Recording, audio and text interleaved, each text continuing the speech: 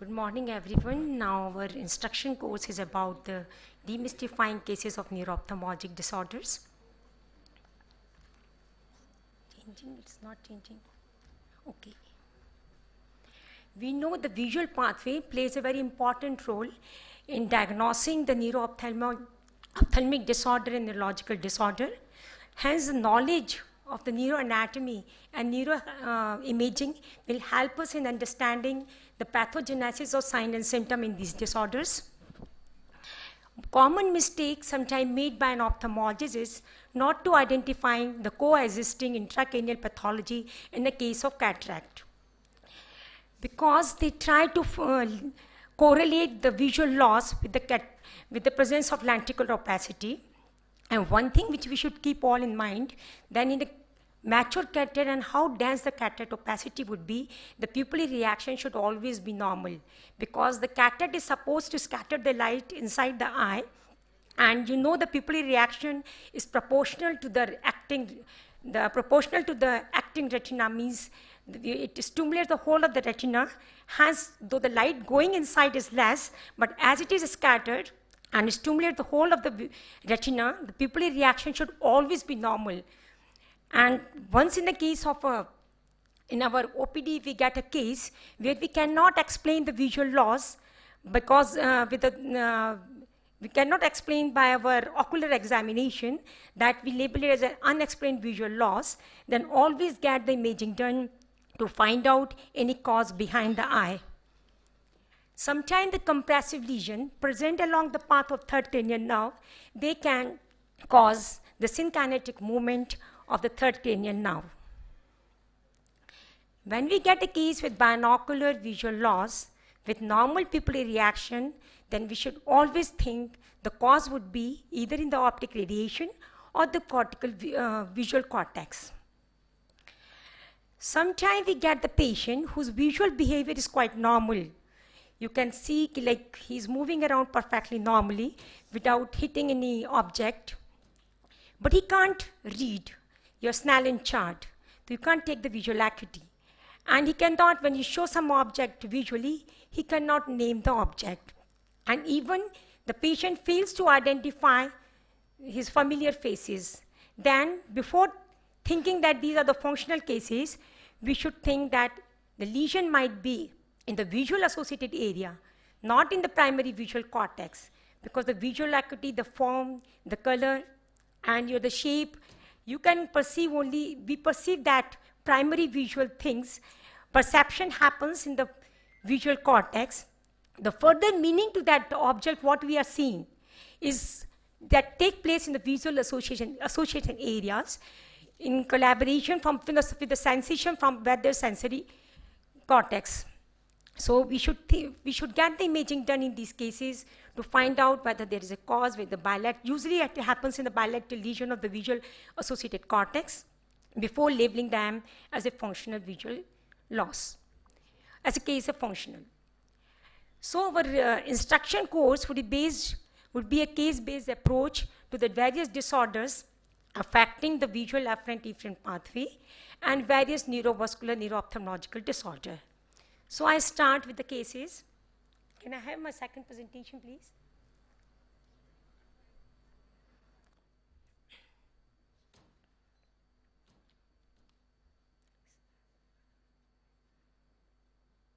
Second presentation.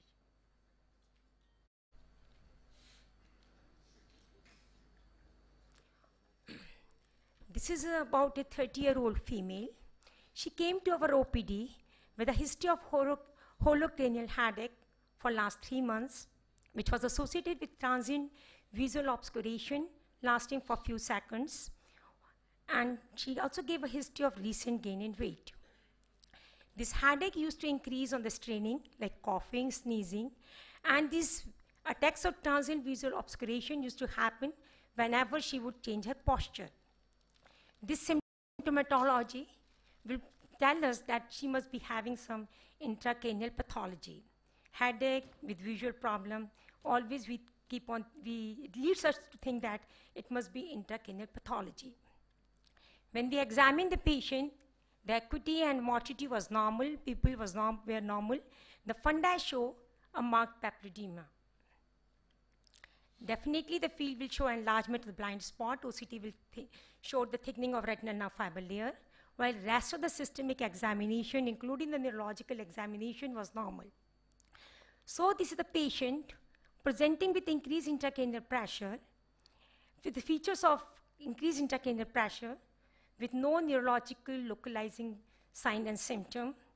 Then one diagnosis which should come in our mind is benign intracranial hypertension, which is also called as idiopathic intracranial hypertension or pseudotumor cerebri. Now, just to fulfill the modified Dandy criteria, then we should get imaging done to rule out any space-occupying lesion. So we got the imaging done. Another entity which can resemble with this type of presentation would be any tumor present inside the ventricle of the cranial cavity. So we got the imaging done. You can get even contrast CT or contrast MRI. It's better to get contrast MRI, which gives a more better detail of the brain. And we asked for MRA and MRV. And this image,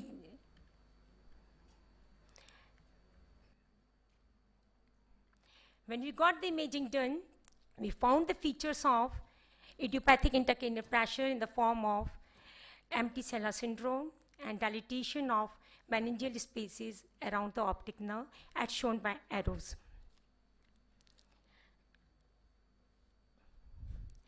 Now to make further, like once you get the imaging, normal imaging, the next step should be to find out the CSF pressure. And we have to get the CSF examined routinely, macroscopically. Even the culture should be done, because some of the cases of mild meningitis, tubercular, or fungal, they may mimic as idiopathic intracranial pressure. They can present clinically as idiopathic intracranial hypertension.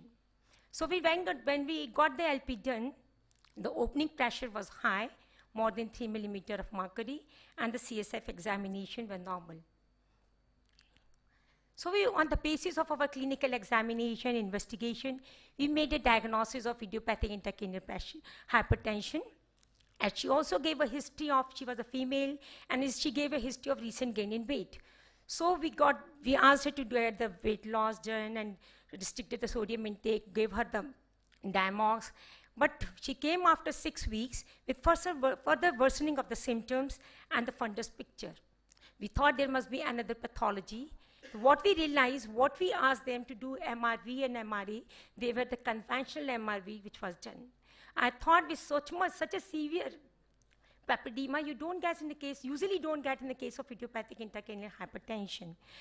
Such a severe papilledema you get in the cases where there is a venous sinus block. Thinking that in my mind, I asked them to get the contrast MRV done. And now you can see the contrast MRV showed a tight narrowing at the junction of the dominant transverse sigmoid sinus junction with hypoplasia of the left transverse sinus.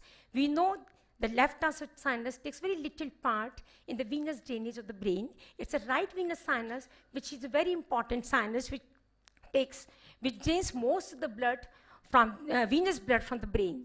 And you know, the most of the CSF is absorbed by arachnoid granulation present in the venous sinuses. So any blockage in the venous sinus will result in a marked increase in intracranial pressure with such a severe papilledema.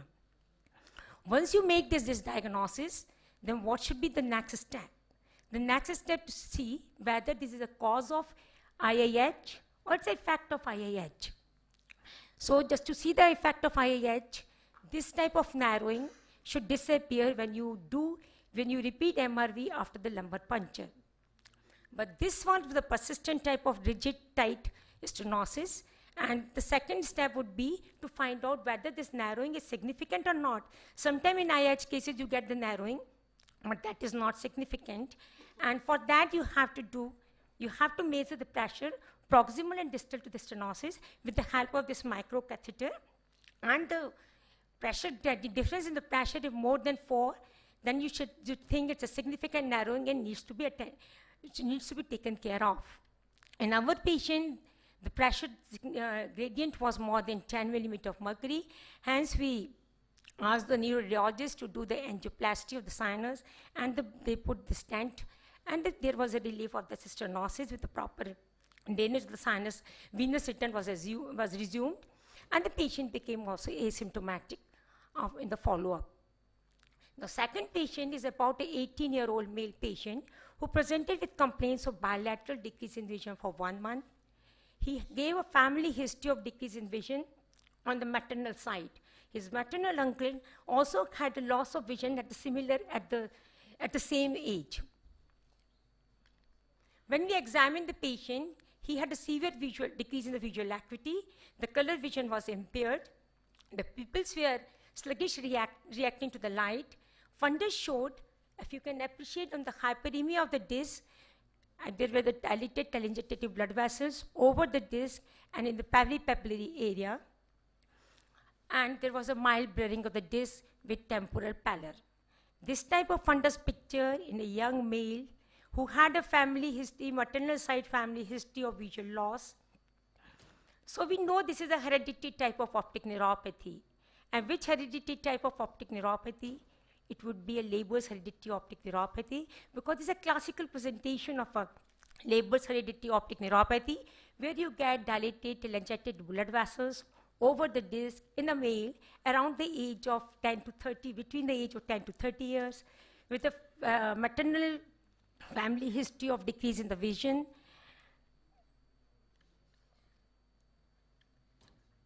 And the field examination in this patient showed dense central scotoma. We get the dense central scotoma in these cases because these are the macular retinal ganglion cells which are mainly affected in these cases. So the patient will have a central scotoma, cannot read, will not be able to identify the faces because of the central scotoma, but he would be able to move around because of the preserved peripheral field of vision. When you do FFA, and these discs, they also show a little bit of edema, which we call as a pseudoedema. But one very classical feature of that disease is, when you do the FA, you don't get the leakage of the dye in the late stage of FA, which should be there when you have a papilledema. So any patient, which I showed the clinical scenario, and when you find the fundus mild edematous disc with dilated telangiectatic blood vessels over the disc with marked decrease in the vision with a family history maternal side, decrease in the vision, and on an FA you don't get a leak, then you also get the confirmation this is a case of Leber's hereditary optic neuropathy. Now what should be the NAS investigation? The NAS investigation would be a genetic study, because we all know the cause of this optic neuropathy is the mitochondrial point mutation.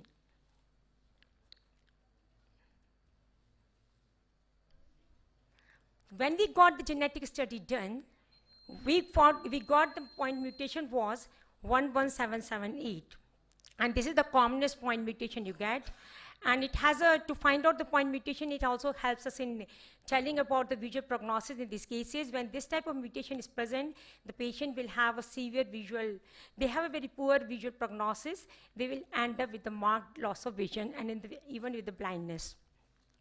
The treatment is coenzyme Q, and when analgesic, you know coenzyme Q is the complex one which takes place in the electron transmitter in the respiratory chain, which takes place in the mitochondria. It is a mitochondrial cytopathy. And the gene which I told you is responsible for encoding the complex one of the respiratory chain. And coenzyme Q is a synthetic derivative of that complex one. That means it's a benzoquinone, and it's supposed to play an important role in preserving the vision and in some cases in increasing the vision in these patients. So our patient ended up with the 660 vision, and that's a stable vision on this treatment.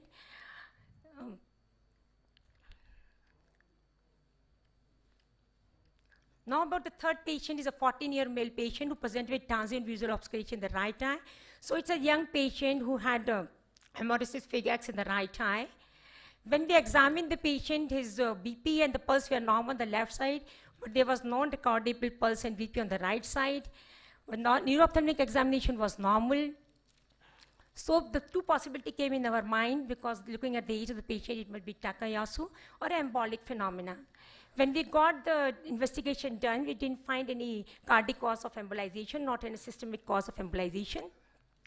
The CT angio of this patient showed there was a narrowing of the subclavian artery, and this narrowing was because of the presence of the cervical drape. And after the narrowing, there was a dilatation of the subclavian artery because of the presence of the thrombus inside it. But the pathology was happening in the subclavian artery, which doesn't take part in the blood supply of our eye. So what was the cause? It was a rare cause. We know the embolism can happen antegrade. But this hemorrhagic phagox was because of the retrograde R2 ART embolization from this thrombus which are present into the subclavian artery post-stenotically. And you know our common carotid artery and subclavian artery on the right side take origin from the same trunk, that brachiocephalic trunk. So the retrograde embolization happens from subclavian to the common carotid to internal carotid and ophthalmic artery, which resulted into hemorrhagic phagox. So beside the Takayasu, in the case of young, the cause of hemorrhagic phagox could be, which is a very rare cause, cervical drape. We should keep in our mind.